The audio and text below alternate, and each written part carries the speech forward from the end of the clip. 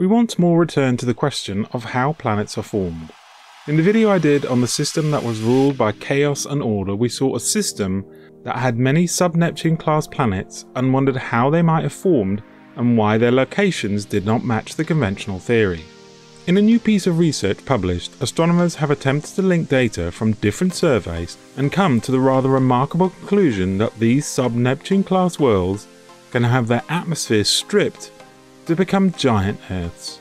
Let's dive in and find out what else this analysis might tell us.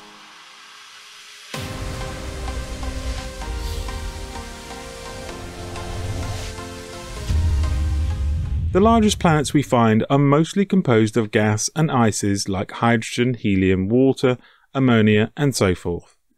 It is believed that at their heart there is a rocky core under extreme pressure. Astronomers have speculated that if a giant planet was subject to enough radiation from its parent star, eventually it would be stripped of its gaseous atmosphere, leaving only its rocky core.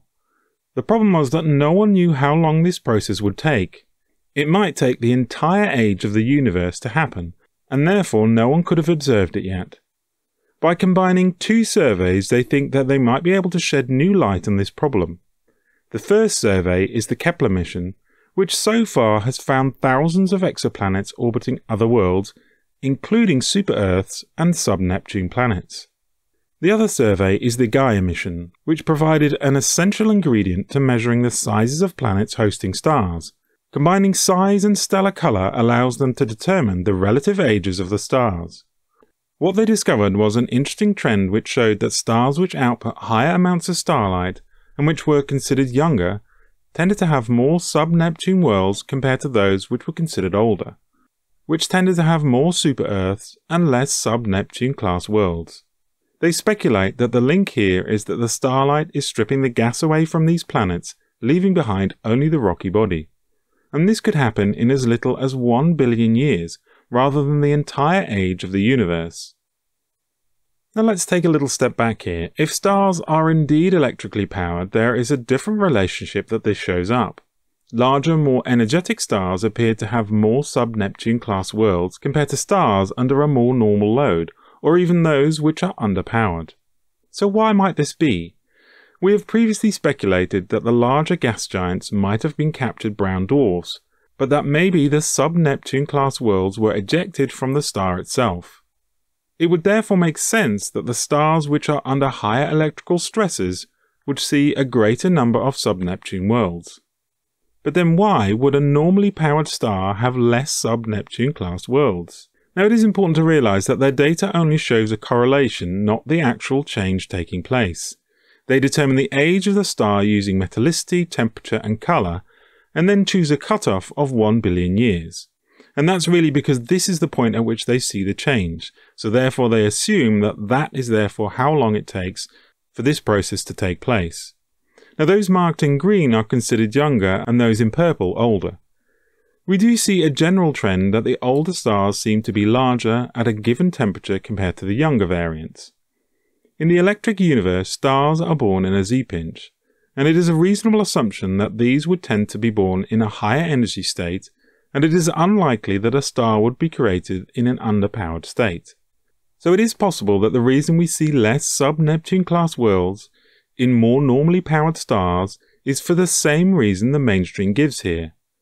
Could these sub-Neptune worlds, which are born in a high energetic system, over time have their atmosphere stripped away, meaning that those stars that wander over time or receive less power would by this fact be older, and hence the sub-Neptune worlds would have had more time to be stripped away.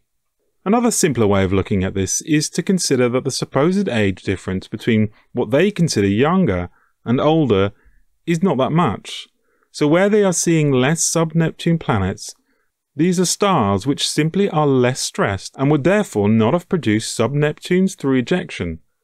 This does, however, leave the question about why there would be more giant Earths around these types of stars compared to the more stressed stars.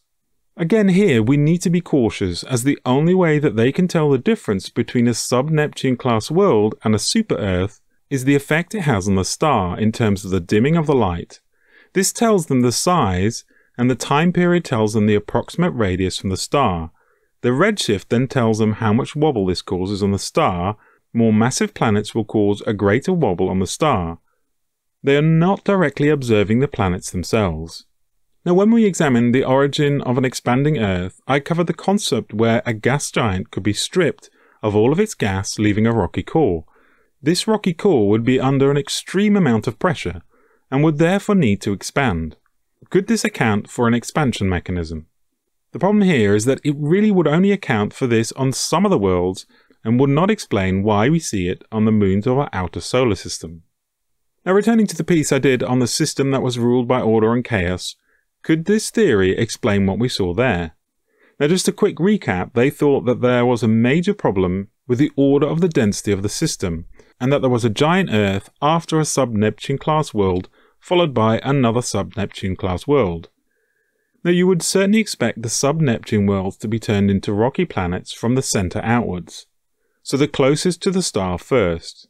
And we see that in the first few planets, but then we end up with this out of order.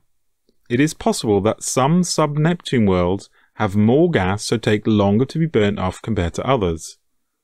Or of course, it's equally possible that what we are seeing in the relationship does not directly relate to the star stripping the planet of gas, but more to do with the electrical environment of the star itself, and hence the types of world it might have spawned. Buried in this is data that I think could prove useful in trying to understand how planets form around stars. In the EU model, planets are ejected, so star systems with planets that are close are likely to be ejected from the star. More distant planets are generally captured, and in this capture process it may cause a respacing of the orbits and a deflection of some of the bodies which are closer in. As always, be brave, be curious, the truth is waiting for us. Until next time.